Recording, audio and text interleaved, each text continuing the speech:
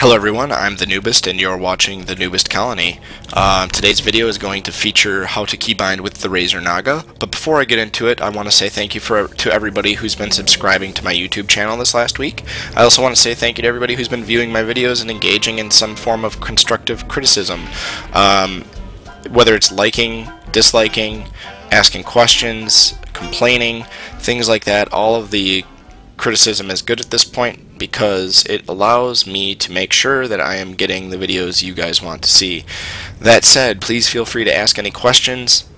Shoot me a mail on YouTube. Shoot me a mail at thenewbestcolony@gmail.com. We'll talk it out. If there's a question or something you want to see, feel free to ask me for it. I've done a video or two already with some subscriber requests. So, that said, I'm going to get into the video here, which is going to be key binding for the Razer Naga. It's not very different. If you've ever used the Razer Naga before, it's not too hard. There's not going to be too terribly much here for you to learn. There's only really one tip for you experienced Razer Naga users. This is more for people that are just getting the mouse, maybe it be for Christmas, Hanukkah, Kwanzaa, the holidays in general, or they're thinking about picking one up. When you start using the Razer Naga, do know, as a disclaimer, it takes about a week or two to get used to just using the mouse. It's a far cry from using keybinds. So try not to get worked up and frustrated because it's not going to do anybody any good, especially yourself. Maybe practice by killing mobs between war zones or raids or something. I don't know, but it does take a little bit of practice. Number two, for tips, I would say make sure that your Razer Naga, if you look at the bottom of it, it is set to the number pad check. There is no reason whatsoever with the Razer Naga to be having it on the 1, 2, 3 side of things, because that's going to just get rid of a bunch of keybinds that you could otherwise utilize for other things. Because you use WASD for movement, you're never going to take, you shouldn't, I mean some people might, but you should never take your hand off the mouse at any point in time really during combat. So that means you're not going to be taking your right hand off your mouse or your left hand off your mouse and running over and pressing the number pad keys.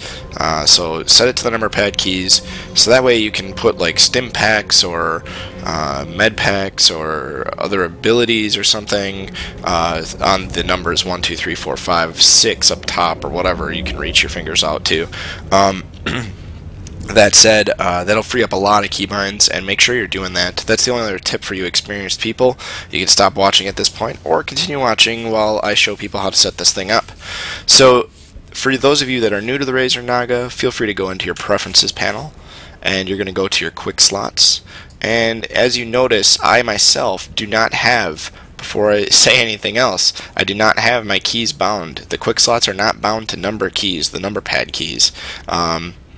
They really should be, and I'm going to be doing that as soon as this video is over, because I was just grinding to level 50. I just hit 50 and I wasn't concerned with it.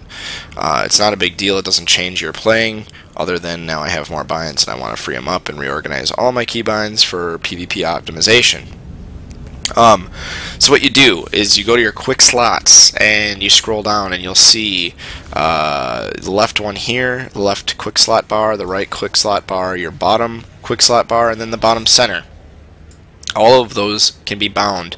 So if you look at my bottom center quick slot 1, bottom center quick slot 1 is bound to Alt and 1. So that would be holding Alt and pressing the number 1 key on my Razer Naga. What that does is assassinate. If I press Alt, or I'm sorry, if I press just the number 1 on my Razer Naga, that first button there, I Saber Strike. Okay, so you can set modifiers up, no problem. It's pretty easy to do. You just have to go through and change all your bindings and get them all set up. One thing that kind of annoys me right now with the key binding system and BioWare in general is that they're not allowing add-ons. I myself used a quick key binding add-on for World of Warcraft where I could just key bind on the fly. I could just, open up the console or the UI command for the add-on and then hover over the ability, bind it how I wanted it, and then hit enter and it would bind it. I like that ability because then it allows you to have much more control of your key bindings rather than having to come back into the preference panel if you want to move an ability. You know, it's just a lot more controllability. They'll fix that in time, but either way, the Naga is really good to get used to. It really makes your PvP experience and your PvE experience a lot more organized, a lot easier. I know it's rough, like stretching your fingers down to maybe that 10 key, the 11, or the 12, but that'll come after about a week and a half practice with the mouse. Other than that, I don't really have much else. You know, key binding the mouse is pretty straightforward. It works like any other keybinds, but just wanted to tell you guys that make sure you're using the number pad, I guess, to bind, because otherwise you're wasting all those nice little numbers on top for key binding. Alright, I'm not going to ramble anymore. I'm going to go and make some money. I am the Noobist. You're watching the Noobist Colony. Thanks, everybody.